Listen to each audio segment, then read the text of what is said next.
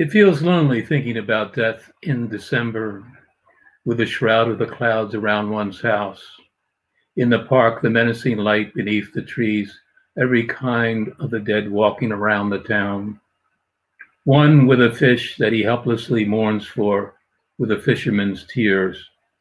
One with a bird in distress that he carries close to his heart, his defunct heart. One with a word that has lost its object, the abandoned words that a body shakes off. The body whose blood runs away from its brain, the body whose heart is cold as a knife, confined amongst the stars. We scream from inside the coffin. The words die on our lips. The body is an animal that is to die. In wild grief, I suddenly recall the Garden of Eden, the open wounds of the graves, the zinc watering can, the metal vase, the rack behind the stone, and the autumn swirl of the starlings and squalls through the air. The swirl where the world of the dead and the non-dead meet in the consolation of the great inconsolable. Write about death. Describe it in a poem, what you feel concerning death. In the face of death, I am like an animal, and the animal can die, but can write nothing. Try to write a poem about death. Does death have any meaning? What, now that the apples fall so far from the tree of knowledge that they are not eaten out of inclination, not out of hunger, but out of tired desire? Death is alone. Now that the apples look like models of apples, ideal apples without blemish, now that the worm may gnaw in the breast of other than human children, death is repressed. Take death by the hand, give it an apple, go over to its grave and take a bite of the apple first. And the words die like flies, their corpses everywhere swept away from the white paper. Give the dirt a little room. That which is newborn is like a supernatural creature that only when stricken with illnesses looks like a human child. Give us room to love, a mortal form of immortality. Like the depths lift the water up to a source, death lifts the living up to drink. That's part of a longer poem by Danish poet Inger Christensen. The title of the poem is Poem About Death. Good evening, my name is Charles Carr and welcome to Philly Loves Poetry, a collaborative program between the Moonstone Arts Center of Philadelphia and Philly Can. The focus of our program is to give our viewers and our listeners the experience of the rich culture of poetry in the city of Philadelphia. So tonight, just taking it from the opening poem that I read, our theme for our program tonight is the poetry of grief. And we have a wonderful, remarkable poet who has joined us tonight, somebody I've known for several years. I'm familiar with her work. And her name is Amy Small-McKinney. Amy's poems have been published in numerous journals, for example, Connotation Press, the American Poetry Review, the Indianapolis Review, Anomaly, and the Pedestal magazine, to just name a few. Amy has also been a guest editor for Pedestal magazine. Her poem, Birthplace, received special merits recognition by the Comstock Review for their 2019 Muriel Craft Bailey Poetry Contest. Amy's second full-length book of poems, Walking Toward Cranes, won the Kithara Book Prize in 2016 and was published by Glasslear Press. Her poems have also been translated into Romanian and Korean. Amy has an MS in clinical neuropsychology from Drexel University and an MFA in poetry from Drew University. Amy resides in Philadelphia, where she teaches community poetry workshops and private students. So welcome, Amy. It's wonderful to have you on tonight. I want to do this program for a while, and I was glad I finally was able to book you to get on to do this. So, Amy, I wanted to start our program tonight by making reference to an essay that I read not too long ago, an essay that was written by poet Joy Katz. And the title of the essay is Left Behind, Can Poetry Comfort the Grieving?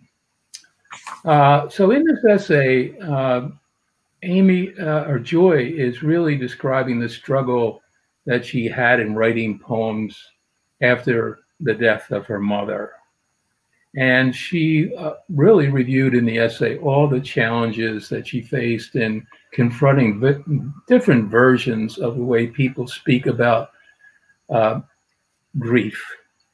And at the end, she said she was reading a chapter from a book of etiquette on condolences, which really helped her to see grief in a very different way.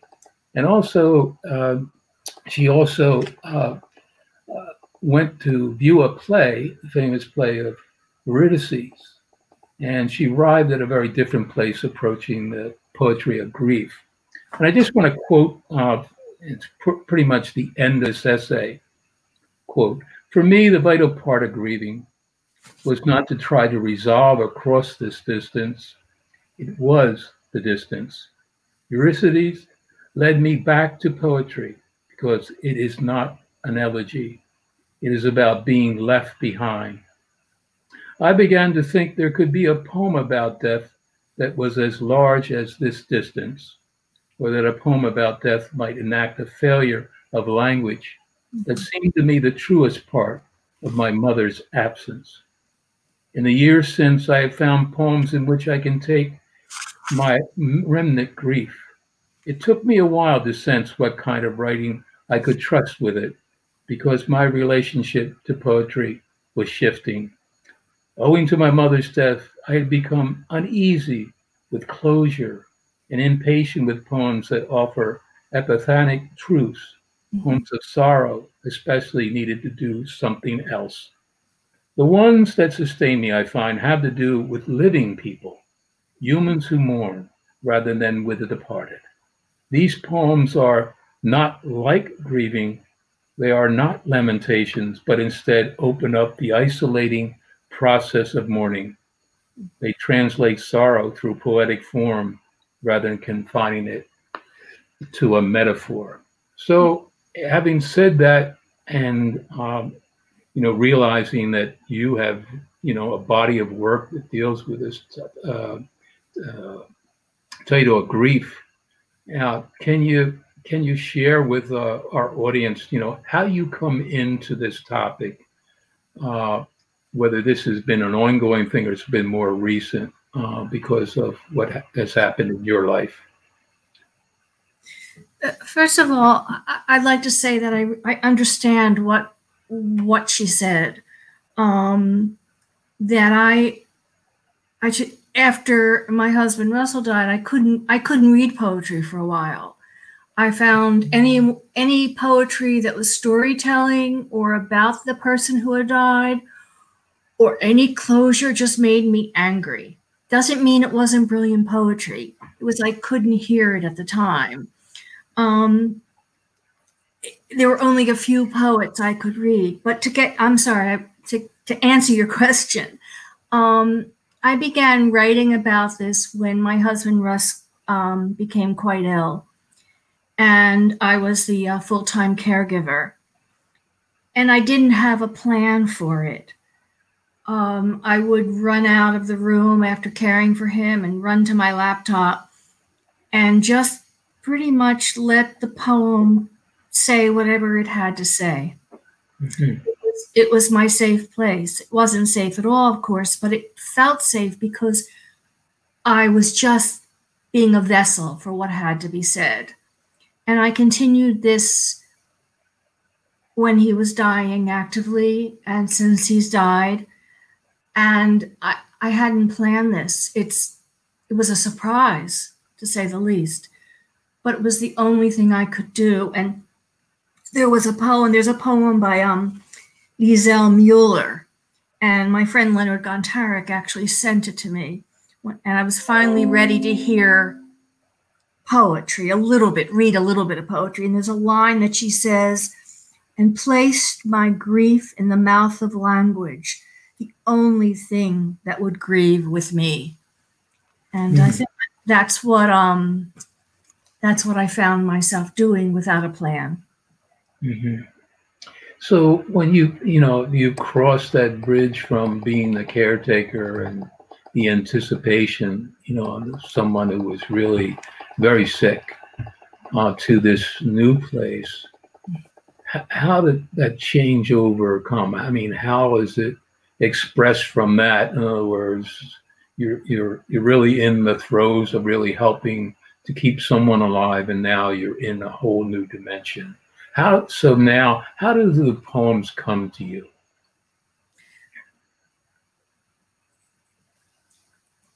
Through the whole process, they basically have always come to me the same way. But especially after his death. Sometimes I feel physically something urgency, and I will sit down and put my fingers to the keyboard without any knowledge of what it is I want to say, and write out the poem. Mm-hmm. Recently, some of the poems have been almost intact. Mm-hmm. Others, but of course, I edit eventually to translate it from my private to the community, to others. But they really come from a place inside me that I'm not familiar with, if that makes sense. Mm-hmm. Sure. So I would ask you, so you're really involved in this genre of poetry, and I'll call it a genre of poetry, but I mean, your poetry before this had dealt with a broad spectrum of reality and maybe unreality. Can you speak to that also? I mean, where was the shift? How much of a shift do you feel? In other words, if I was reading one of your poems that have come out of this grief, I'd say, well, oh geez, I don't know that's an Amy poem. Whereas other poems, I say, yeah, I know that's an Amy poem. Do you feel there has been that kind of shift, or are there shifts that you go through? The only shift that I sense, and I'm still in the midst of it. It's hard to see the forest for the trees when you're in the middle of it. Mm-hmm. The only shift I sense is that I'm giving myself more permission to just absolutely listen. Almost, I mean, this sounds so pretentious, but almost like the poem is speaking to me and I'm taking dictation. Mm-hmm. But I think in many ways it's still my voice, and I think people will recognize it.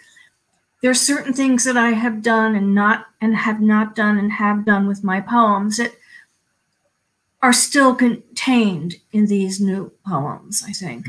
Mm-hmm. So do you see this as a vehicle for anyone? You don't have to be, quote unquote, calling yourself a poet, Yes. but this is really a platform that one can come through the tunnel of grief. Yes. And you don't know where you're going to end up, but it's a pathway. For me, language, the private, the deep language of uncertainty and lack of resolution of my poetry was the only way I could go.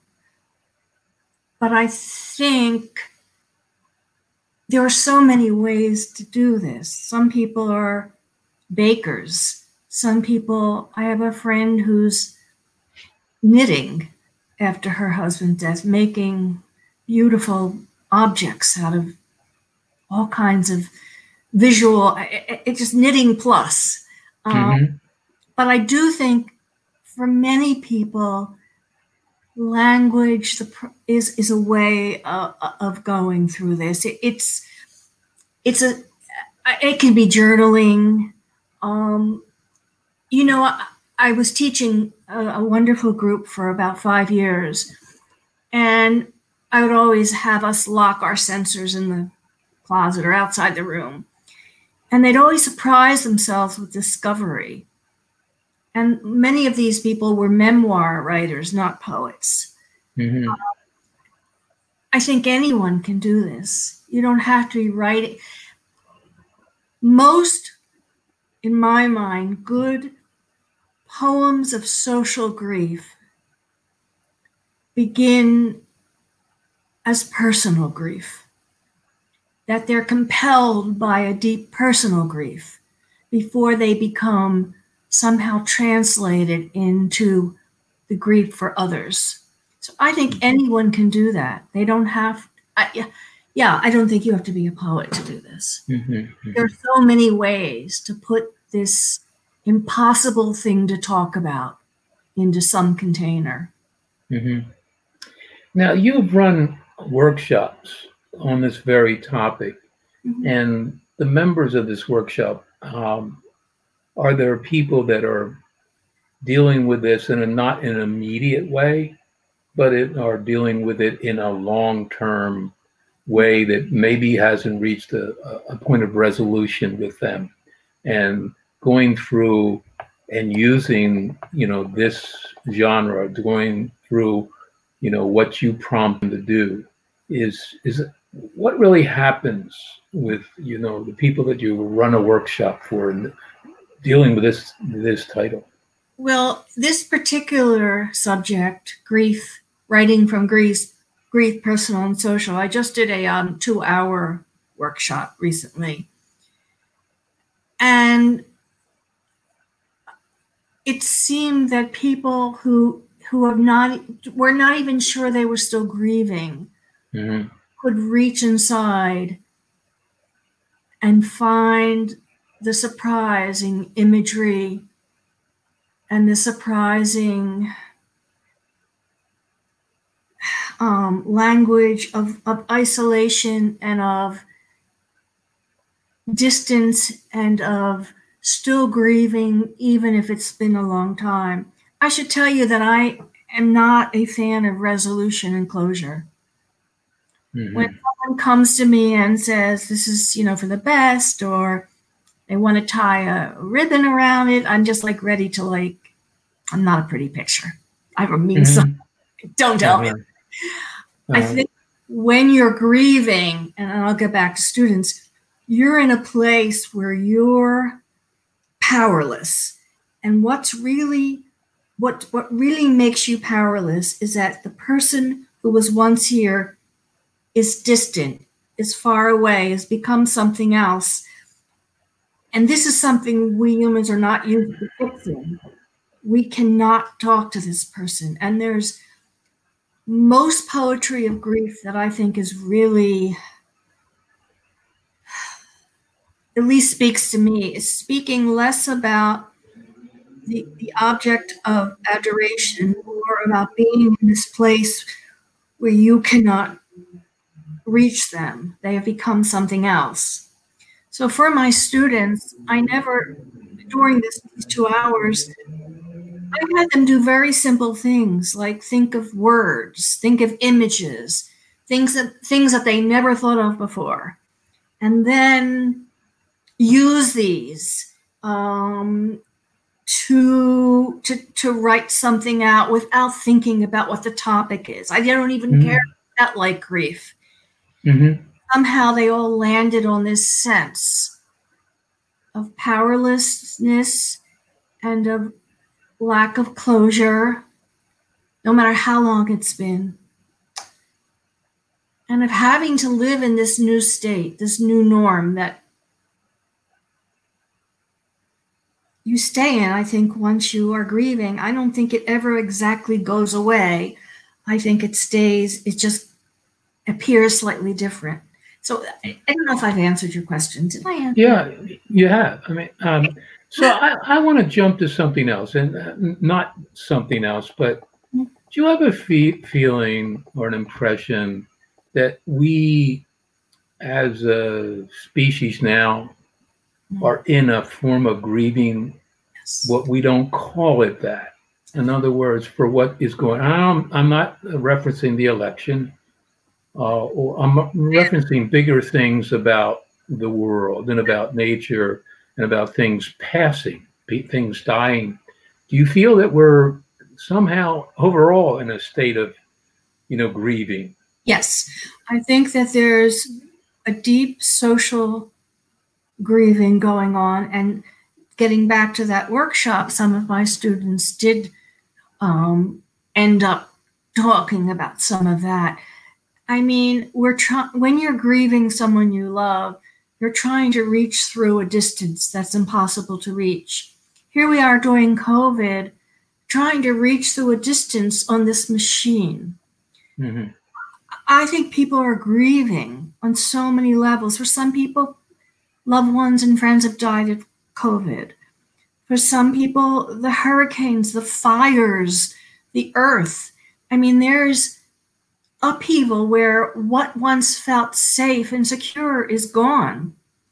And I think that this is social grief that can be written about, not as an occasional poem, not as a poem like about an occasion, like a COVID poem, but if you begin to talk about the isolation that you're experiencing personally, it can be translated into social grief. I'm sure of it.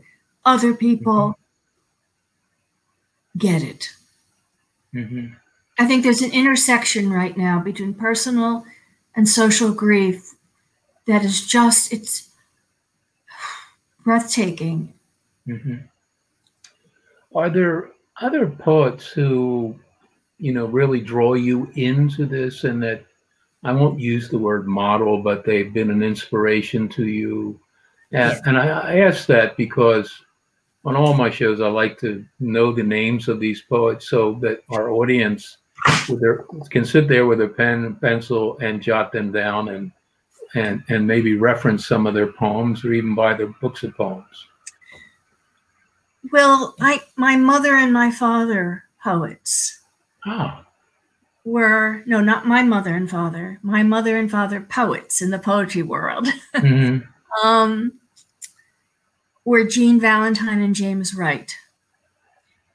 And I was thinking about both of them, and I was thinking how James Wright, using a lyric voice, could address social concerns and deep isolation like we're going through now, while also talking about the everyday person in Ohio, but wasn't exactly storytelling. There was a mystery to his work, and one writer called it pastoral surrealism. Jean Valentine said that certainly I'm always working with things that I don't understand, with the unconscious, the invisible, and trying to find a way to translate it. Her lyric poems, someone said, delve into dream lives with glimpses of the personal and political. And I have turned to her poems right after Russ's death. She was the only poet I could read, stand to read. So those two poets they're just in me, and they were my initial models, my first model. So, as a poet and as an artist, you've been published. What is your next step, both with this and just with your poetry in general? Charles, I struggle a little bit with the poetry biz, if you know what I mean. Right. Marketing, publishing. I find that very difficult. But writing is something I do every single day of my life. And if I don't do it, I'm not functioning. It's like breathing. Now, these particular poetry that it came out of some, wonderful, unsurprising place, I suddenly realized I have enough for a chapbook. I didn't plan a chapbook, but I'm looking at them and I'm going, my goodness, I think this is a book. So I kind of function that way. I don't say I'm going to write a book, Uh-huh. but I'm writing, and in that process of writing and in the excitement of editing, working on the poem, sometimes I go, oh, okay, I think this is a book. Uh-huh. I do have a third manuscript that's been out and about looking for a home, and it hasn't found a home yet. And there's a few things about it that somehow trouble me still, actually. Mm-hmm. The poems I'm working on now, I rarely say, and I think you know this about me, oh, I'm excited, or I think this is strong work. If anything, I'm going to doubt myself. Yeah. But there's something about this work that feels very important to me. So I think that's my next step, a book. Mm-hmm. Isn't it always maybe great to be a little bit self-effacing as an artist, and to doubt yourself, and not to a point where you completely back away from this, but you have that voice in you that's kind of pecking away at you. Do you have that? I've had that voice for so many years that I am excited to say, shut up to it now, and take myself seriously. Uh-huh. I was an extremely hidden poet who didn't feel she was good enough. I believe that we need two voices. We need the voice that says, you can keep going. This isn't good enough. Keep going. Go press further. What about this image? This is after the non-censoring, whatever this thing I do. Right. And another voice that said, okay, girlfriend, stop your bullshit. Mm-hmm. Get it out, publish it. So I think that you have to have both of those voices. Mm-hmm. Otherwise, you're arrogant and missing the problems with your work, or you're so self-effacing that you never publish. I think it's a very difficult balance poets and artists have to work with. Yeah. Just as an aside, I'm stunned with some poets that I actually know. I think you might know, that are not published. I mean, I'm just floored with it, because every time I read their poem, I kind of scratch my head and I say, well, where's your book? And because you're kind of depriving the world of something that's really precious. And that's the balance. Don't wait. Yeah. Don't wait forever. Don't Right. long. This is, and you can't. I read these wonderful poets, and then I'll say, I read a Paul Celan today. He's another one that I love, and I'm never writing again. Well, of course. You have to write again. You can't let that stop you. So yes, I'm rooting some people on right now. Good. Glad to hear. So speaking about poetry, the writing of poetry, we can discuss that, but we also want to hear your poems. And that's a real treasure, and we're waiting to hear you read your poems. So the floor is yours. The stage is yours. Okay, the floor is mine. And you can explain, Amy, we have plenty of time.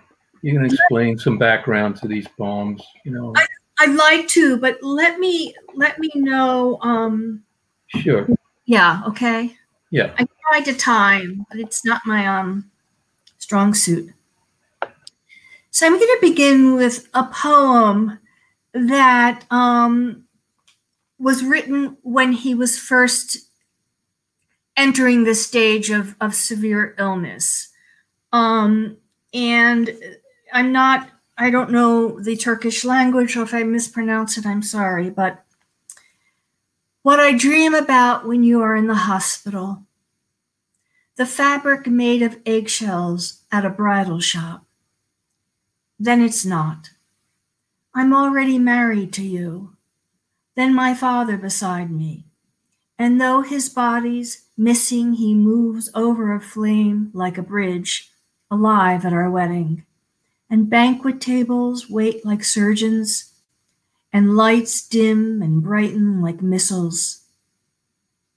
I try to understand how to live without you.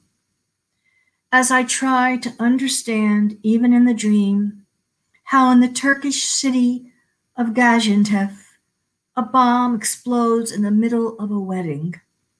The video shows the bride dancing, and then screaming, and then she's not. When I wrote this poem, I hadn't planned to include social grief, but sometimes as I'm talking about personal grief, the world and the voices of others make themselves heard, and I'm glad.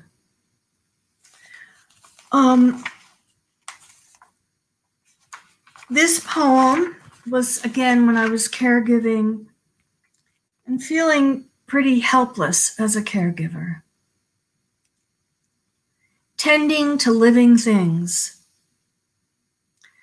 There must be a way, but all I know to do is throw my white dishes rimmed with blue orchids across a room until all that I have is broken. Except for one self-sufficient succulent, I don't know how to make anything live. There must be a way, but I don't know how. I want to bury myself inside the dark, stand inside invented light. While the world falls apart, my husband's brain swells with lakes. Pink roses that sprawl across the apartment building's metal fence don't need me. I'm not their caregiver of blossoming. Grief does not ask me to be pretty, does not ask me to be a corsage pinned to a gown. It wants me to push up from roots it scarcely survived, enter its plain door. I want to push my husband in his wheelchair along our rutted road as though traveler's joy. Clematis, Vitalba, scrambling a lattice fence to flower next year.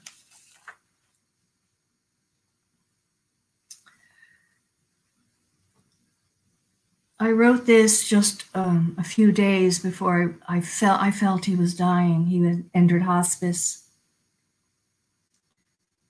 During the pandemic, I just want to mention that he died June 28th and took sick during the pandemic, and I got him out of the rehab as the doors were closing, so from family coming in.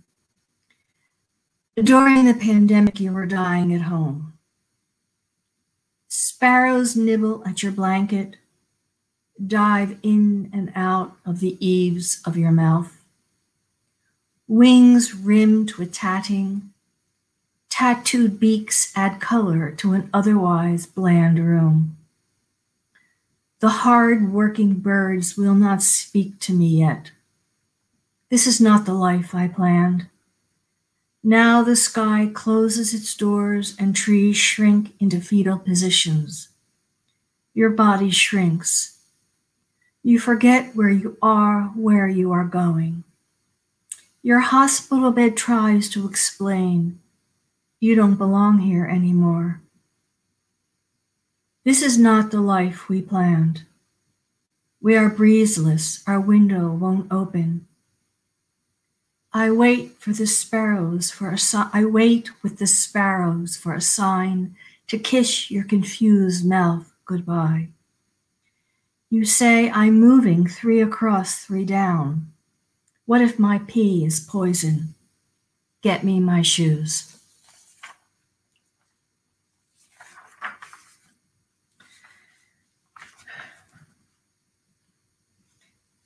The doctor said we need to return in 2 months after further testing, including blood work.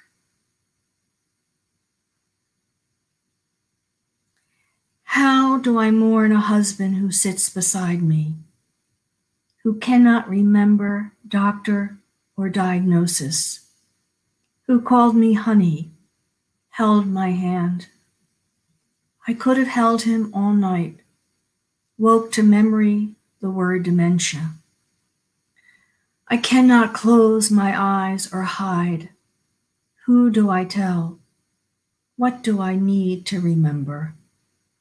My shoulders are mountains where a shepherd must stop, her sheep hesitating, then moving upwards. They hate the dark. What to remember?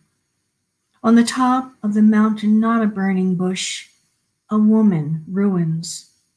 Below, where the sea stifles land, my body a sunken ship, its ruins. I am drowning in remembering, memory in memory, to be mindful of. I don't want to be.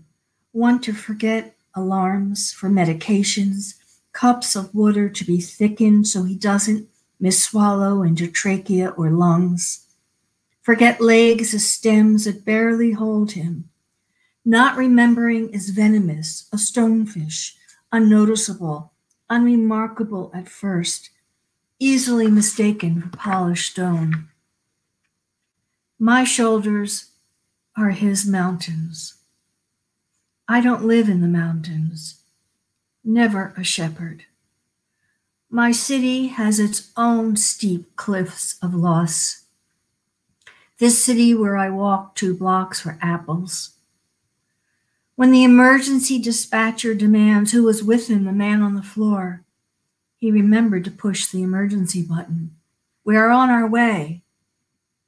I am not a mountain or shepherd or sea.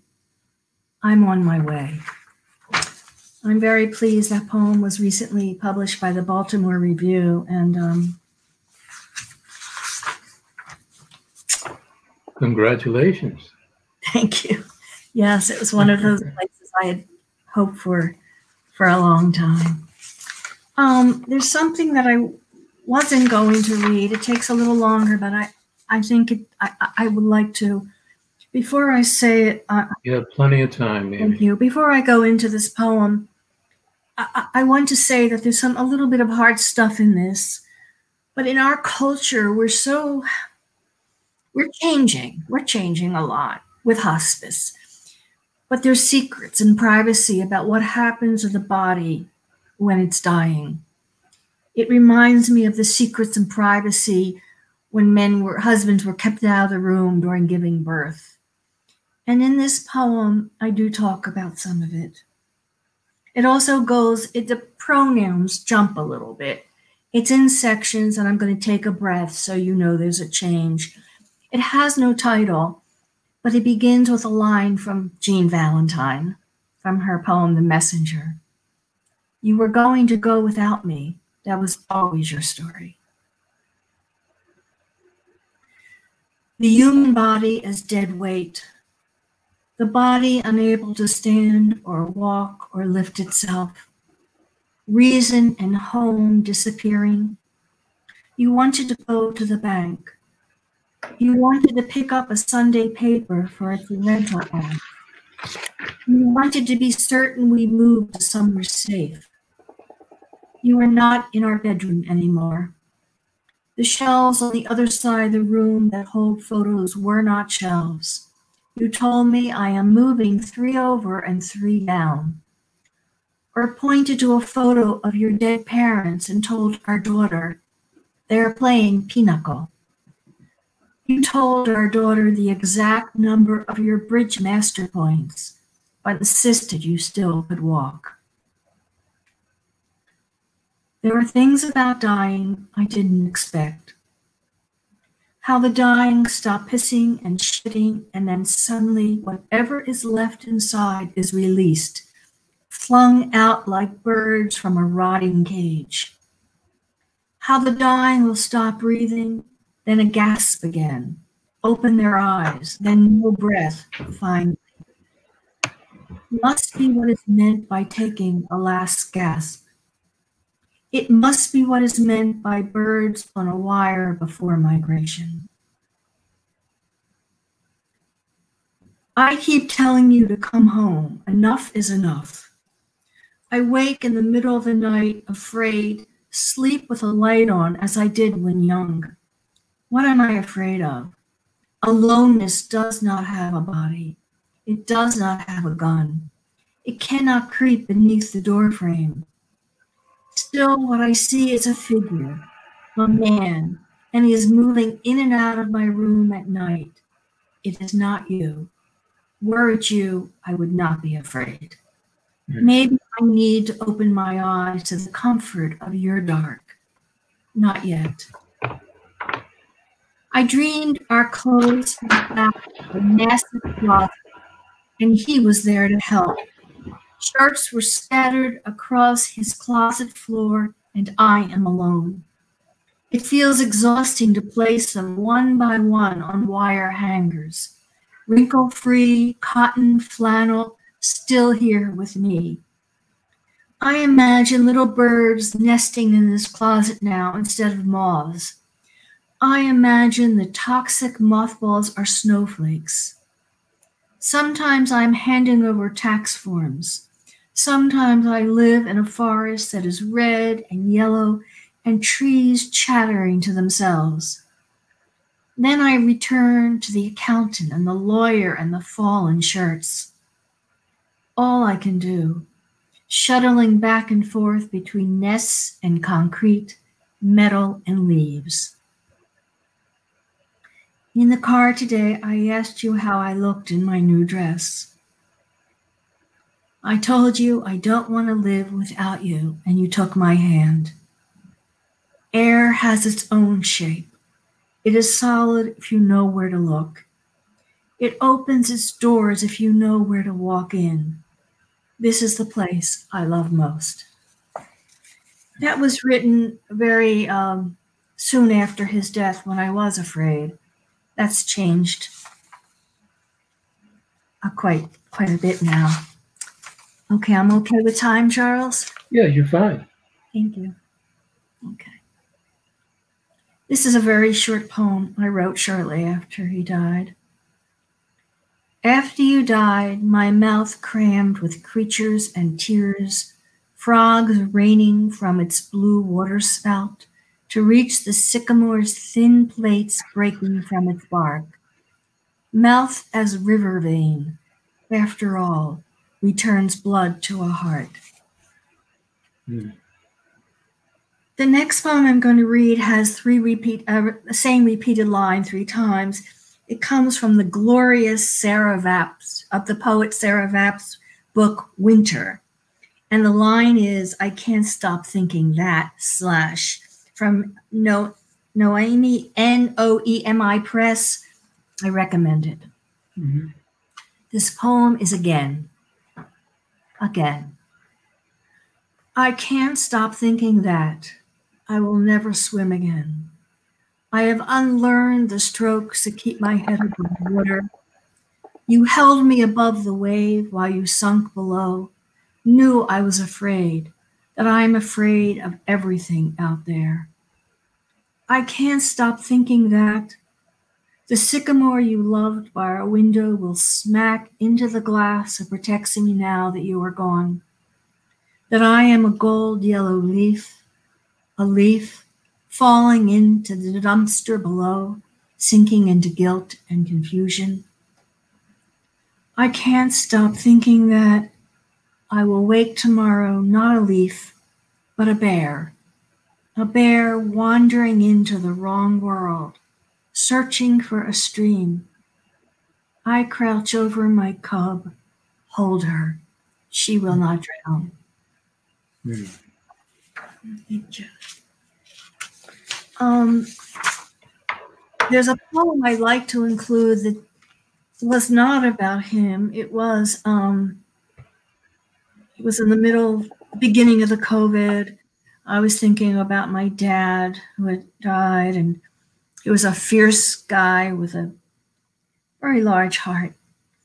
And it's called What Do I Know About Crickets? What do I know about crickets?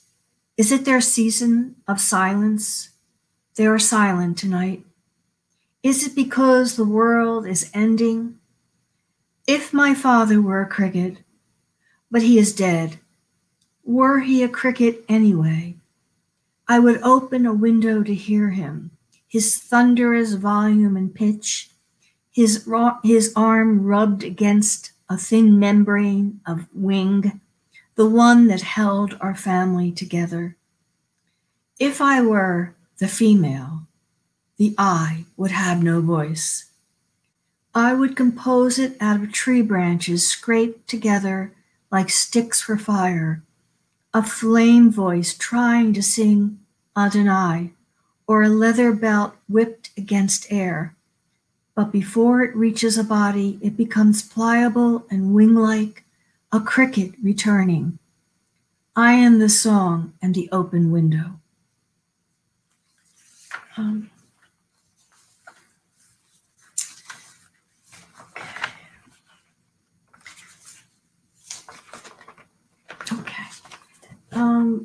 This poem is a pretty new, relatively new poem. It begins with a line from John Ashbery, a poem by his called Baked Alaska. It was published in the New Yorker in '92. Hollows. And when the hectic light leaches upward into rolls of dark cloud, when all I want is to shut the door or wear a mask to face it, all I want is to reveal what is inside. Not red leaves, this pandemic, a woman in love, but a sliver of autumn, one of its dreary days when leaves are soaked and scattered, one of the masked waiting for something, maybe All Hallows, which I know nothing about, except children and nightmares parade and floats, or inside red wagons dragged by mothers or fathers. And like one of its leaves, hang on, as though my life depends on it, when all I want is to rely on a small wagon of promise. I will fall, my darling, into my own arms, because you are not here. You are something like wind, something like the angel asking for treats, something like autumn air holding me up.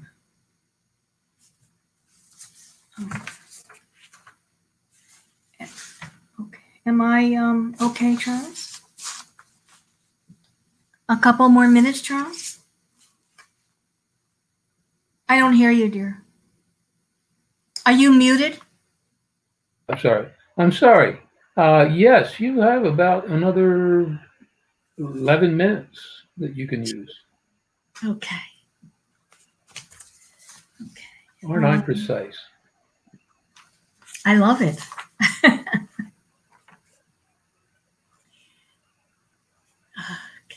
One day we are fields.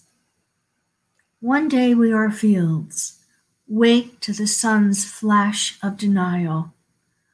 What words are remembered when blinded? I swear not grief. The problem, I am grief's land, whatever it plants. Oops.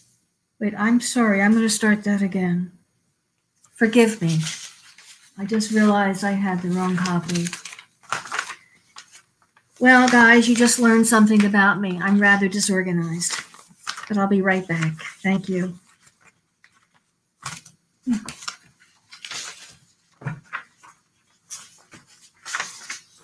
I may not be able to read that one. Jeez. Okay. I'm going to read it then.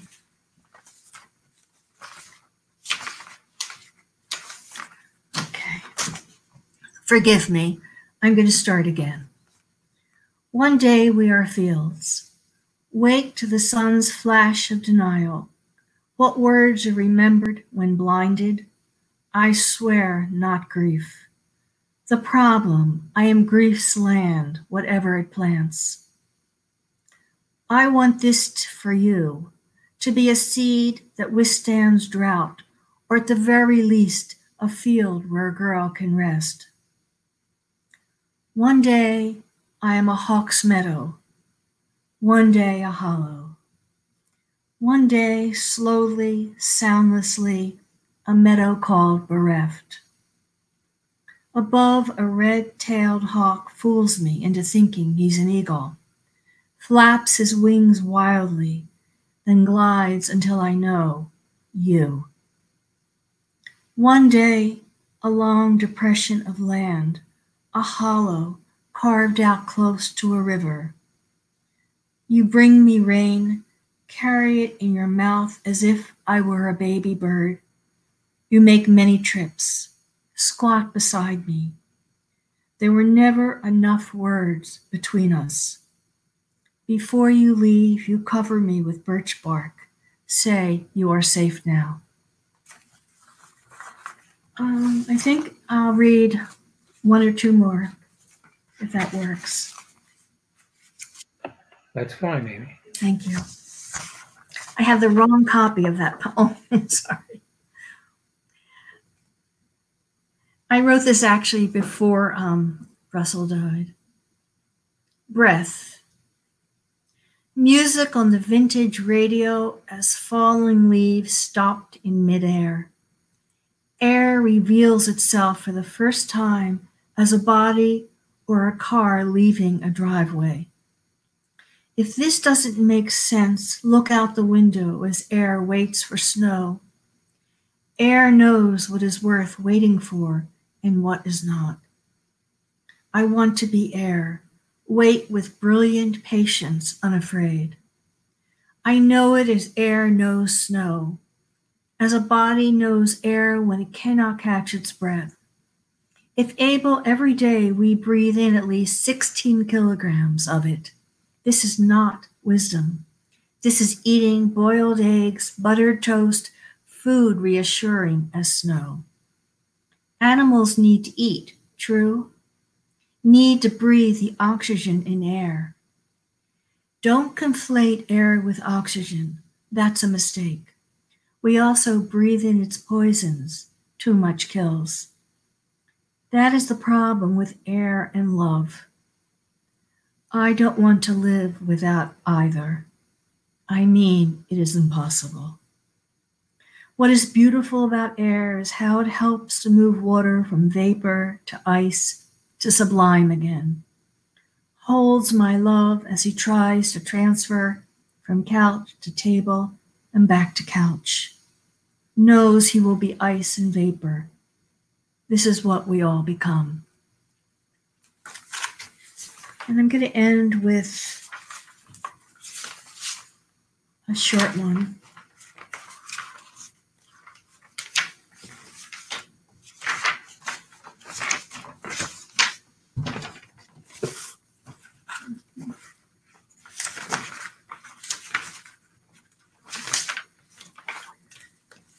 This poem I wrote after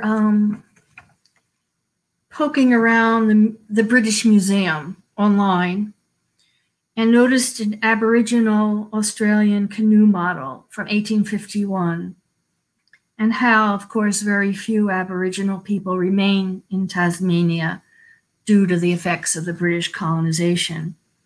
I wrote this in part for Robbie Nestor. It's now part of her marvelous anthology called the Plague Papers. I picked a museum for Robbie, but once again, the subject surprised me. Here was a tiny canoe, a wooden canoe. And yet, that's my timer, and yet I still ended up talking about grief. Before the world ends, I will put on shoes with cork soles, carry him along our tree-lined streets. He'll be heavy. We will make it to the river, float in water, not earth, not trench and stone. I want sun in our mouths as calm as seed cakes. Him to drift beside me into the night, even when the gate is shut behind us. Time enough to become two slight boats built from paper bark, moored together in parting. Thank you. Well, thank you. They were wonderful. There was one line, there were so many wonderful lines, but there was one in particular that kind of encapsulated your poetry and the poetry of grief. And the line was, I am grief's land where it plants whatever it wants. I'm paraphrasing maybe part of it.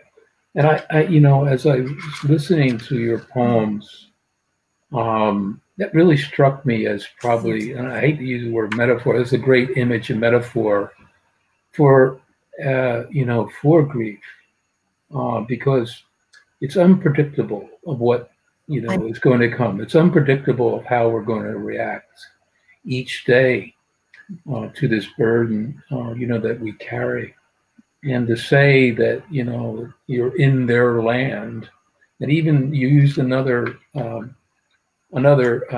image where you say you're in the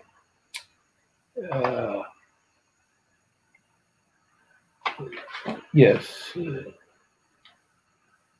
you were in their dark. I mean, that's what I remember. The comfort of the dark. Oh, and I just felt, yes. I just felt that was such a marvelous way, because if you're expressing yourself, if you are coming to grips with it, there is a certain comfort to that. There's a certain comfort in being that. It's not all chaos, and I guess it's not all hellish, that when you come to this place, that there's a certain way that you kind of settle into it.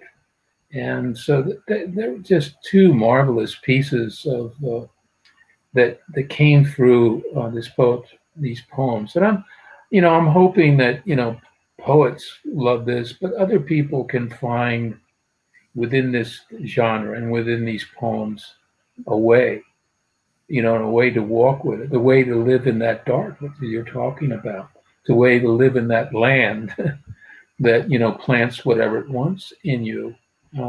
We don't have control over it necessarily, and as much as we try. But Amy, this has been wonderful. I know I loved it. I'm sure our audience did also, and so I'm glad that we could finally bring this together. So I also, of course, have to thank Moonstone for I'll be in my fifth year of Philly Loves Poetry, and people have been so supportive. And so this is a really wonderful series, and so I say to people, the people that are listening and people reviewing, is that the Moonstone Art Center is still alive and well, although a lot of their events are virtual. Although Larry keeps pumping out these anthologies and these books and these events, which is really great. But we need people's support to continue to do this. And so people are not walking into a physical facility, they're in a virtual studio or a virtual bar or whatever it is now to participate in there. So I urge people to go to moonstoneartcenter.org and see ways that you can help and support us, because no organization like this can just continue without that kind of support. So, and be as generous as you can be. So once again, Amy, I thank you very much for this. It was very delightful, very enlightening, and I hope you enjoyed it as much as I did. I thank you so much for having me. It was wonderful. Thank you. Okay. Look forward to seeing you.